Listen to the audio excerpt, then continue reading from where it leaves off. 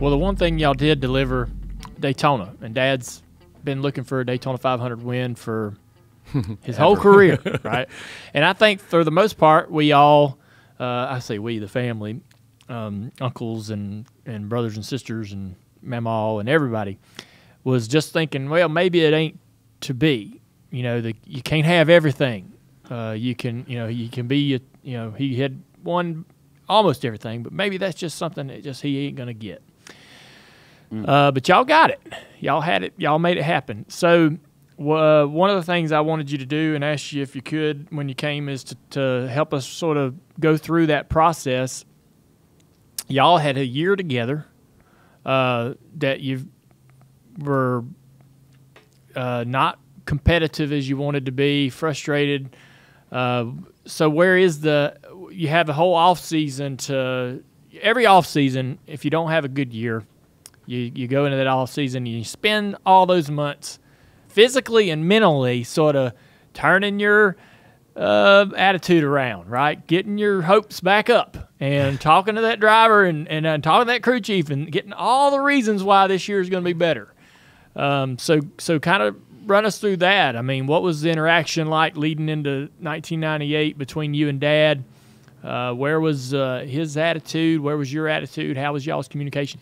Yeah, I mean, we talked quite a bit during the off season, and he even though I think we were down, I don't think either one of us had really lost our confidence. I don't think we'd lost our confidence in each other. So much was said and so much was written about your dad and I not getting along, and that really was untrue. Really? Yeah, we had some spirited conversations, don't get me wrong, but I looked at your dad as my friend. And, even after Richard split us up, your dad and I still had many conversations. I think our personalities were so different. You talked about the relationship that him and Kurt had and him and Andy had. They were similar. They were kind of laid back. They kind of just went with the flow of things, And Larry Mack is the high-strung guy that's on the 9,000 chip nonstop. And it's like Richard told me when he made the decision to swap crew chiefs, which I'm very thankful. He didn't just come in and fire me, which he probably had every right to. He said, best thing I can tell you, Larry, you intimidated the damn intimidator. That's all I can tell you.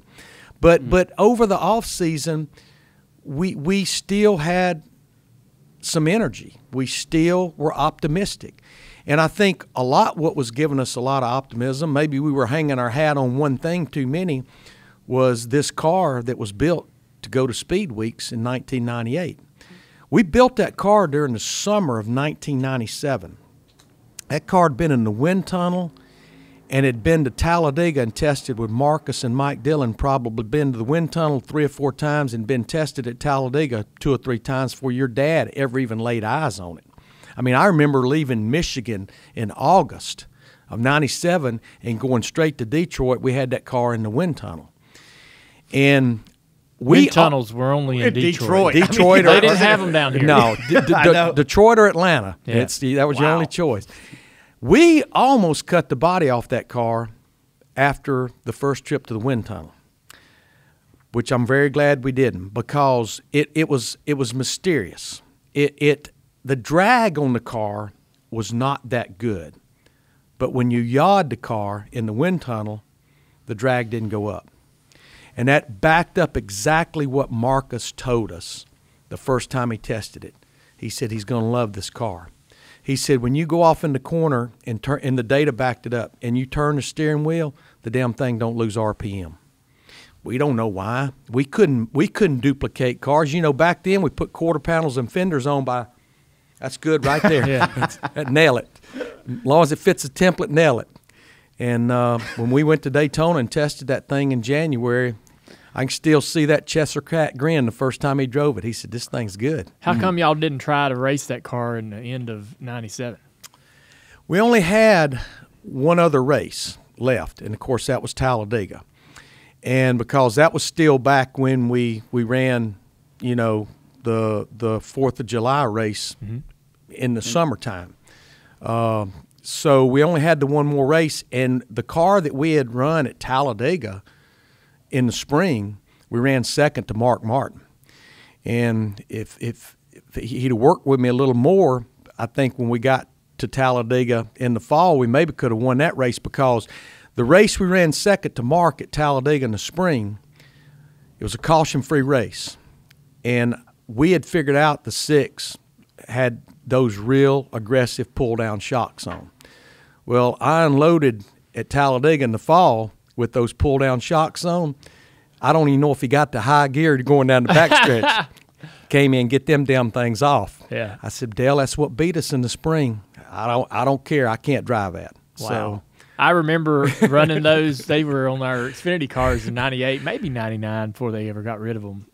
But Mike, they would tie down the car. Literally, the rear shock had just as much rebound as you could get in it. So when the car got out on the racetrack, the shocks would compress, and the shock would hold the car down. And when the rear tires would leave the ground, the shocks wouldn't come out. So the car would bounce. Yeah. The back would bounce. That's a huge difference. a bucking horse. It was. I bet.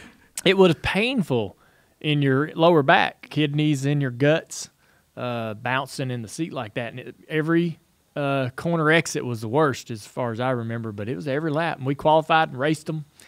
And that was just what you had to do. Like, that's going back to what I was talking about. 45-year-old goes out there, makes half a lap, comes in and says, take them off. I ain't driving it. 25-year-old goes out there and goes, I can do this. If this is what you say I need to do, I got it. And say, are you sure this is faster? Yeah. Oh, yeah, it's faster. I guarantee it's faster. I'm wondering how those are faster. It sounds like it would slow you down, being as bumpy as a ride. Well, the rear spoiler is like an inch lower or something, like, you know. All the way around the race. You're getting that old spoiler out of the air. Yeah. So fast. Yeah. So wow. Interesting. So all right, go back to the car the car you built for Daytona. You got a good, attitudes are still reasonable going into the season. He goes and tests the car, or is it? Did y'all have January tests? He drives the car. We did, to test? yeah. That's the first time he ever even saw the car. He's And he was tickled to death. So what was testing like with him when he was actually in the car? I think at Daytona, because he loved that place, it wasn't bad. And it was kind of a laid back atmosphere. You're trying. We still had our cardboard box full of cow configurations that we'd go through. All these different matrices of cows and stuff, and he's kind of laid back. I think he always kind of enjoyed going to Daytona and testing. Yeah, I think so too. I really loved those, that January test at Daytona, because everything was new. Everybody's got their new cars. He wasn't real high on sitting in line out there waiting on. Nobody was. That was so miserable. I started taking my MP3 player. Yeah, what are they called? iPods and all that stuff, and sit out there, and I'd be listening to some music. Yeah. That's the only way to get through that. But y'all were optimistic. I mean, we were. He was happy with the car. Did you think you had him? You think this is going to be his best shot?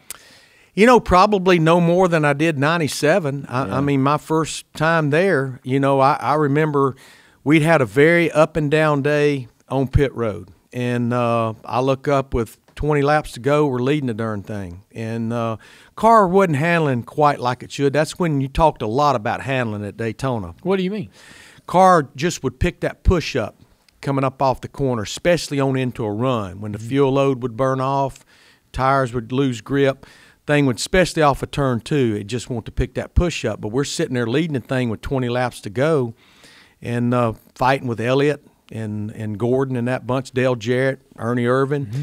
And I looked at Richard, I remember, with about 17 or 18 to go, and I said, what do you think? He said, been here way too many times before. With about 11 to go, when that damn thing was barrel rolling down the back straightaway, I totally understood what he was talking about. Yeah. So, I thought we were in a position to win that thing our first time to the racetrack together in 97. So that was the time where he rolled the car, got out, got in the ambulance, got back out of the ambulance, cranked it up, drove it around. When that happened, now people love to, talk about, his fans love to talk about that. Was that what did you think about that? I was lost for words because I'm watching. We all we had was a CBS broadcast on a TV in our pit box. Yeah. I watched the man get out of the car. I had talked to him on the radio. I watched him get in the ambulance. And so I'm walking down pit road to make that turn in the garage area there by the old Goodyear building down near the entrance of pit road. And you know how something will catch your eye and you'll go, no, So I saw this black car go by and I went, can't be. I saw him get out of the car. And then I looked down pit road. He was sitting in the pits and there wasn't a damn soul around him because everybody went to the garage area. But that was just, he said, I looked out that window, and he said, I looked, and he said, all the tires were up on that thing. And he said, that's when I got back out of that ambulance, and that poor guy was inside. He said, hit that switch, fire that thing up. He said, that thing cranked up. Get the hell out of my race car. That's funny. Yeah. But the thing I love about that, Dale, something I've always prided myself in, regardless if we were winning races or struggling to run in the top 20, hated DNFs. Mm-hmm.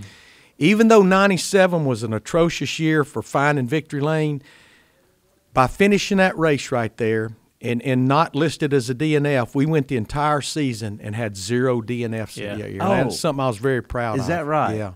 That is something that I think me and Tony Sr., Tony Jr., we all sort of had that attitude too about no matter what, you need to try to get back out there and finish. And I mean, there's races where you would love to just load the thing up and go home, but as soon as you do, and you see those results, and that you could have got back out there and finished.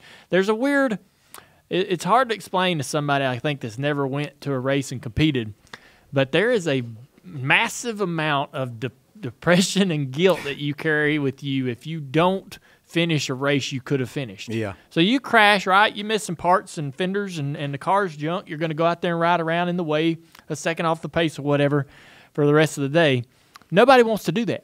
But if you don't do that, right, knowing you could have, it's such an awful feeling, dirty, awful feeling. Yeah. That car really shouldn't have finished that race. Yeah. I mean, that there was more stuff missing off that car, and we were taping and bell wire with bell wire, anything we could do to. And I'm thinking they ain't never going to let this thing go back out there. And then on my NASCAR scanner, I heard the words 3-car clear to go. Oh boy. Hey, that's interesting. I'm curious. Even on the years where he wasn't winning the Daytona 500, it seemed like he was winning everything else during speed weeks, right? And I was curious, did he enjoy the shootout or the clash? Did he enjoy the duels? Did he enjoy all those things? I think that man enjoyed practicing at Daytona. Really? Yeah. I mean, he just loved to go out there. And I remember with this particular car, we practiced every day, 3 times a day. And I remember somewhere between Sunday of qualifying and the duel race, your dad was notorious for leaving that garage area and going out there and being the first in line and then leading a group of cars around there for 20 laps. And this one practice, he just led the pack. And finally I said, Dale, why don't you get back in the pack and let's see what that thing will do at the pack? You know what his response was? Don't plan on being there. Yeah. Okay. I'd heard that. I'm going to tell you, that's the most badass response I think I've ever heard. I mean, how was I going to argue with that? Don't argue with him. Now, was that in 98? That was 98. Oh, This was practice on maybe Tuesday or Wednesday. That car, it's almost like the slicker that track got, the better that car got. It didn't deteriorate. It didn't go away. It just kept getting better. Boy, I have to think that even after all those years of coming close, I'd have to look around and going, this might actually be our year there. I mean, like, he don't plan on being in the back. Well, you've been 20 years and I know, but that's a level of confidence right there. He liked the car. Definitely had some bounce in his step the entire speed weeks from the time we unloaded, no question. Interesting. All right, hold up. I got one more question though about this leading into the race. That was also the year you crashed in Daytona, and so you were like, how plugged in were you with all this stuff going on at the time leading into the race? None. Yeah. Okay. Like I'm like up to my eyeballs in with racing that Xfinity car. I mean, I'd never raced anything like this. You didn't before. know you were getting that ride until like a month earlier. That Cup garage didn't even exist. I had no clue the Daytona 500 was even happening. I don't even remember the duels or any of that. But I was overwhelmed. Yeah. And we flipped, and I hit my head and got a concussion, and so I was on the couch at home. Well, I knew that. Yeah. I just didn't know if you watching were the 500. I was so mad because I was feeling sick, but I wasn't sick enough that I couldn't have been there. If I'd known he's going to win, I'd have probably stayed. Sure. Because I'd love to have been in that victory lane. Well, all right. Anything unusual about race morning?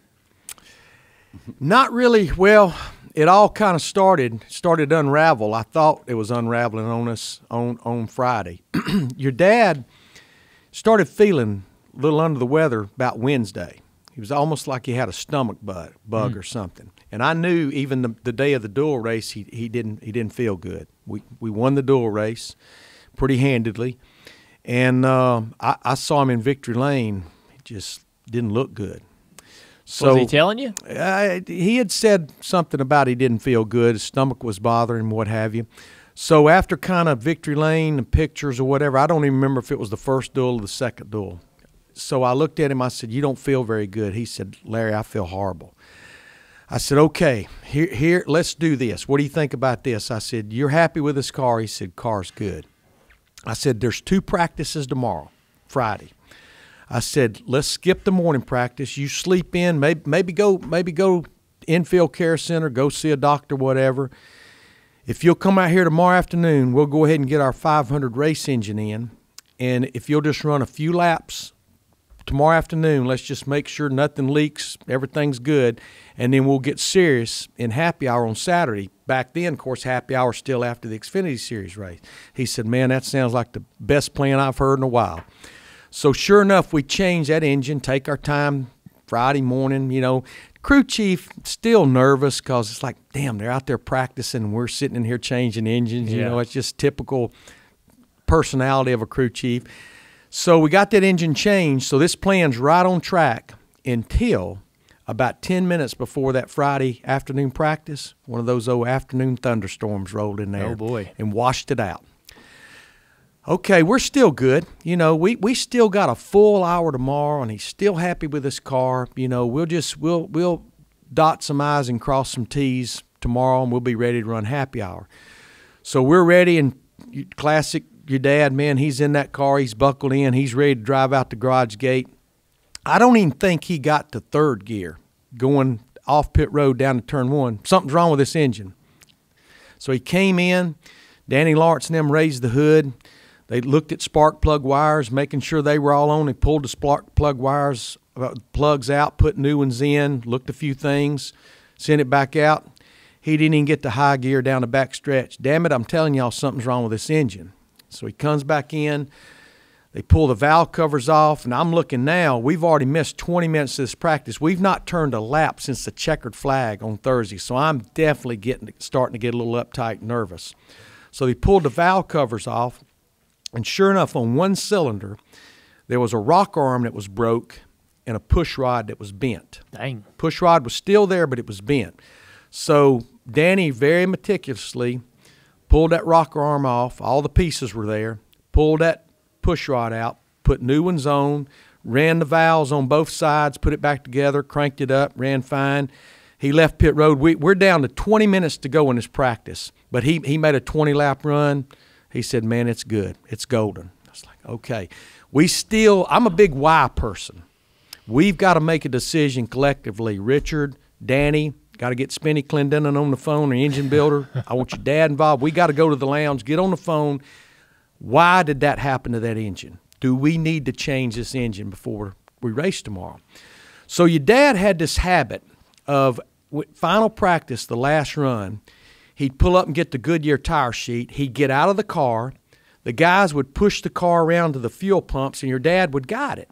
And then they'd push it to the garage area, and your dad would guide the car standing outside the car. So here comes the 3-car, no Dale. Where's Dale? I don't know. I don't know. So they're pushing it in there, and I'm trying to get Danny's attention. Well, here comes J.R. Rhodes, and I said, J.R., where's Dale? Well, he's out there with some fans. It's like, he picked a hell of a time to mix and mingle with fans. I need to talk to that man. We've got a decision to make here about this engine. So finally, he comes by me, and he walked by me like I wasn't even standing there, and he's got something in his hand, and he's on a mission. So I see him over at the toolbox, and he's got something in his hand. He's got a tube of something in his hand, yellow glue, and he's trying to put yellow glue on a penny. And he's got it running down the arm of the sleeve of his darn driver's uniform.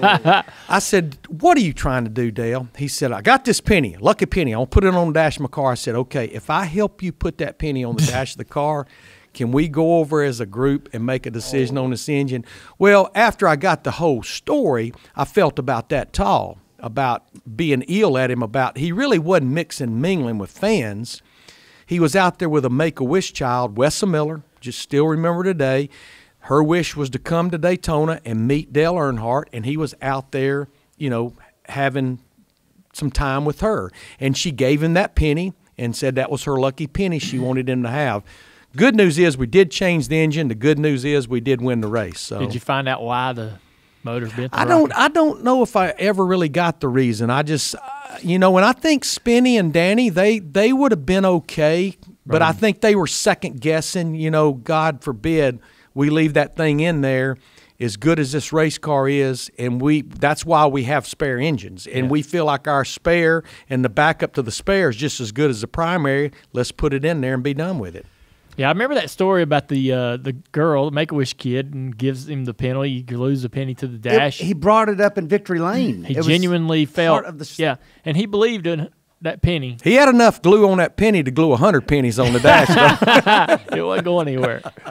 That is so neat, and it's so cool to hear that story because it's such an.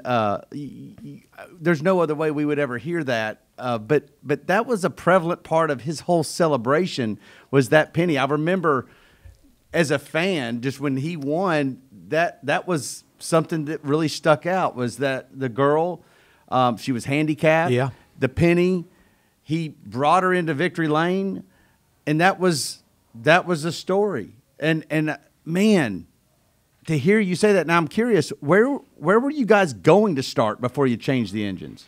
Well, I think on the second row because we had won the duel race. Because you won the duel. Yeah, won the duel race. So now you're in the back. Yep. Well, back then, no, you didn't have to go to the rear for changing engines. Yeah, we changed engines like we changed tires. They did. So you could still start. All right. So we didn't give up our start. So the decision to change the engines was much easier than I would have It was thought. just the fact of having an engine that had not turned a single lap. That was the only little thing you're nervous about. Sure. But I was a lot less nervous about that engine than I was one that had an issue on Saturday, even though it ran fine for those 20 or so laps on Saturday. What about the race itself? Like, what do you take away of before you even get to the end? Did things happen in the race that stand out to you today? It was almost as flawless as the whole week was. You know, pit stops were good, car drove good. I don't know if we made any adjustments on that thing throughout the day, it was minimal. It may have been a little bit of air pressure. It may have been a little bit of wedge or a little bit of track bar here or there. It was just bare minimum. When I went to work at RCR, before we went to Daytona, Richard told me, he said, I just need to pre-warn you about something. As you know, Dale and Bill France Jr. are really tight. And Bill France Jr. has a radio. And every once in a while, it's rare, every once in a while he'll talk to Dale on the radio under caution. Holy so cow. the whole 97 season, I never heard Bill France Jr. I guess there wasn't really a lot to talk to us about in 97. So the last caution comes out, I don't know, 20 or so laps to go, and I call for 2 tires. We come in leading, we leave leading. Everybody else did 2 tires, so it wasn't like we were rolling the dice or anything. Just felt like we didn't need to. I felt like a lot of people was going to go with 2, and I didn't want to put him in the back with 15 or so laps to go. So make the pit stop. We got the lead behind the pace car, waiting on the one to go. And man, I was as uptight. If you'd have thumped me, I'd have probably crumbled. So all of a sudden, on the radio, I hear this voice that says, "Hey, Sunday Money, this is Captain Jack." And I'm thinking, who the hell is Captain Jack? Who is on our radio? And Richard saw me, and he knew I was about to have me a come apart. Captain's Jack is about to get cussed out, whoever Captain Jack is. And Richard about tackled me. And he kept pointing to, I went, "Oh, Captain Jack." And he just said, "Hey, Sunday Money, this is Captain Jack. Why don't you go snag that big one today?" And of course, your dad knew who it was. He said 10-4. We're going to do it. So, wow. That's pretty. I was about to, my NASCAR career was about to come to a close right there. Cussing Captain Jack out. So that was the name of the boats. You know, I got well, it. I don't know if anybody listening has got it. Yeah, of course not. Especially the guy that's about to come. I totally forgot about Bill France Jr. and Captain Jack having a radio. The president of the sport jumping on the radio. Man. And he's about to get cussed out if Richard hadn't stopped me. Oh my gosh. Who in that race had your most attention there in the last laps as far as who y'all were racing against? Two Penske cars. You know, Rusty and Jeremy Mayfield. But I'm going to tell you, unless something happened, the confidence I had in Dale Earnhardt when you put a car out on the racetrack, especially Daytona and Talladega, I knew unless something weird happened, which had happened many times, as we know, that it was ours to lose. There's just no question that we were not going to get beat. You know, a lot of people look at me today and say, you're our guy. You got the man, the Daytona 500. And I stop them. I go, look, that's a flattering comment. I just happened to be the guy that was his crew chief when he didn't have a flat tire going off in the turn 3 on the lap, didn't hit a seagull on the back straightaway, didn't blow an engine leading the race. I just happened to be the guy when it all finally came together. And none of those things happened to that 3 car. You know, one of the things that always amazed me about is, on YouTube. Well, I just have to say, like, go ahead. I know you're humble, but there is the feeling that people have, that feeling that you are the guy. You're the guy that delivered that elusive win that was so important to Dad. He did not want to end his career without something like that. That feeling is legit, like it's real. And I know that he had some great cars, he had some great opportunities, there's some weird things that went on and reasons why he didn't win that race, but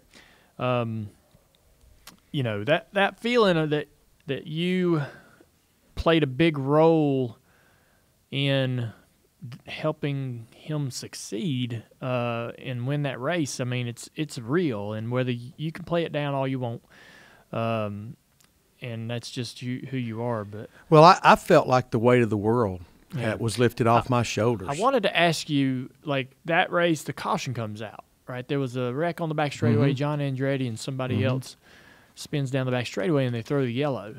So instead of the traditional biting your nails to the very bitter end off of turn 4 coming to the checkered, who's going to get a run, instead of living through that, you know, y'all are racing back to the yellow, cross the finish line.